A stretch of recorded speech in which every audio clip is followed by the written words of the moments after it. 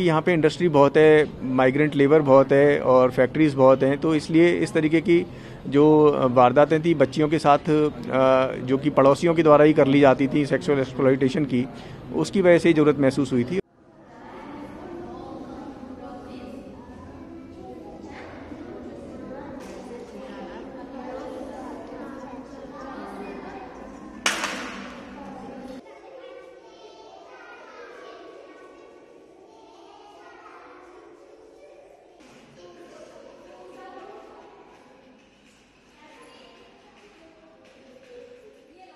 हम तो ड्यूटी 7 बजे चल जाते हैं, तो वहाँ 8:30 बजे रात में छुट्टी, 8 बजे रात में छुट्टी होते हैं, 8 बजे आते हैं। तब तक हमारा एकरा पापा जब 7 बजे आते हैं तो नहीं तो मेरे बाबू है तो ले जाते हैं 5 बजे यहाँ से।